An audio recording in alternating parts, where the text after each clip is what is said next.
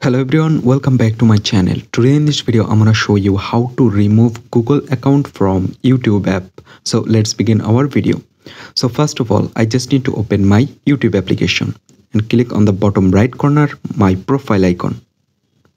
And then I just need to select on the top right corner settings gear and select account and select manage account and select Google and select more on bottom and then select remove account. There have an option remove account. If you just simply click on remove account, then you can successfully remove your Google account from YouTube app.